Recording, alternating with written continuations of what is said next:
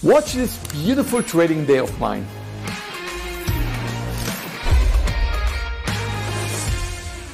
Traders, there's something I want to ask you today.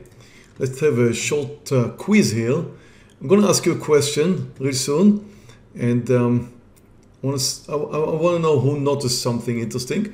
So just before that, here's my balance for today. As you can see here, I've got 3 winners. Although NVAX, I had 1 loser, 1 winner, and the winner was a little bit better than my loser, so I turned green, slightly green in NVAX. I've got a nice winner in run and a fantastic winner in CVSC because it was a huge gap and go. If you take a look at CVSC, you can see that it started down 40 something percent, and just had to add. Scott helped me out there, insisting we should add under 50, and we did. So beautiful gap and go. Although right now, as you can see, it's moving higher. It does not matter the fact that when it started out, it started down and continued coming down. So that was a beautiful trade. It really made several points as it came down, and then it changed direction. But the fact was, it was a very clear gap and go trade. So were my other 2 trades in NVAX and in run, but in NVAX and run, both of them were a gap and go up. This one was a gap and go down, CVAC. And my question to you has to do with NVAX and run. As you can see, my first trade in NVAX failed. I can say that my second trade failed as well. Although, well, I did have my 2 points and a little bit more there in my second trade, but the stock failed. The upside move, unlike run, failed. Both of them was a gap and go. Both of them I was hoping to see a continuation over the high, and started with a gap up, of course, came down, moved over the highs, and NVX failed. Run, however, made it very nicely. Why? That's my question. Why did run make it and NVX didn't? Now, of course, it's just we're just assuming here. We don't know for sure. We really don't know who's behind the stock, who's buying. But there's one very important reason which, to start with, shows that run has a much better chance to succeed. And again, take a look at NVX. It failed twice, right? I mean, the first one failed. That was my losing trade when it came down. Second one, well, I did take this one lower at 182, and then it moved higher, gave me enough space for a partial. But look at the result. It failed again.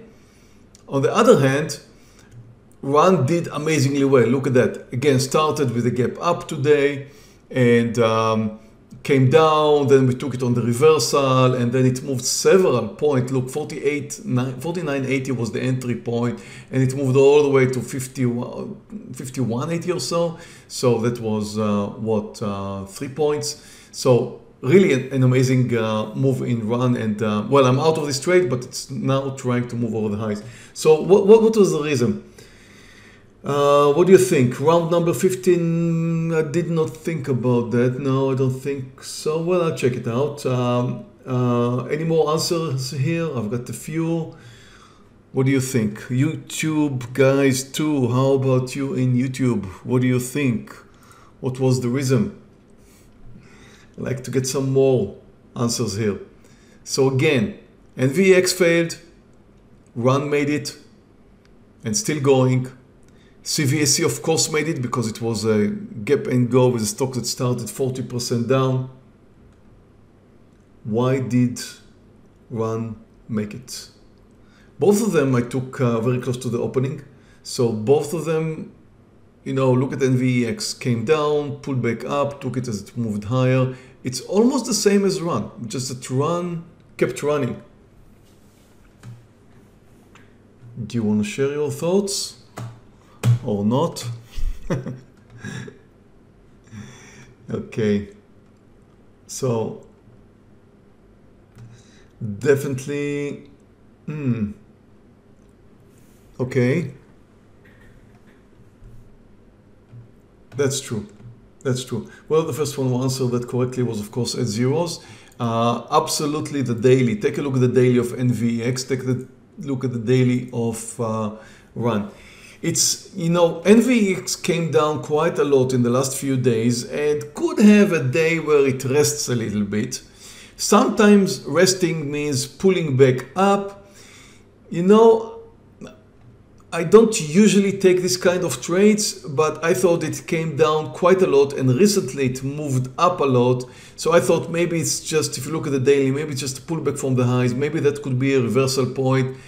But the fact is, the recent few days it came down very, very strong. It looks quite weak and tried to move higher and failed. So based on the behavior it had today, where it's really just going sideways, I guess that it's very likely that it's going to continue coming down now.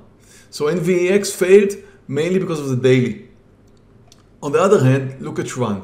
It has been weak recently, but look at this beautiful technical formation here. The nice cup and handle. That happened yesterday. And today is a continuation. Today is a momentum day. Look at the big upside day of yesterday. It draws in buyers. It draws in buyers who noticed the fact that RAN was moving higher yesterday in a big way. And today it also moves very nicely. Not as much as yesterday so far. Maybe it's going to continue. But the daily of RAN looks much, much better than the daily of NVX. So the whole idea is more people are noticing it, more people would like to join, more people are pushing it higher, and that's why it's more likely to succeed. I mean, if you start with the daily, then, well, in fact, the fact is I always start with the intraday. I start with the intraday. I look for a trade that looks right on the intraday. NVX looked right because it was a gap and go. RAN looked right, it was a gap and go. The one I liked better was RAN because the daily looks better. So you've got some backwind pushing RAN and you don't have the same backwind pushing NVX. NVX could have succeeded, of course, did not. Mainly the daily. I think so. We never know for sure. Anyway, thank you for your answers. Thank you for being here. And hope you enjoyed your day. I'm going to finish it up as I showed you earlier, $12,000. I'm really having a fantastic week. And yeah, see you all tomorrow and today, Star Trader course. Of course, we're going to see today, later today. Those of you who are on the Star Trader course, thank you for participating. See you later today and tomorrow. Bye, traders.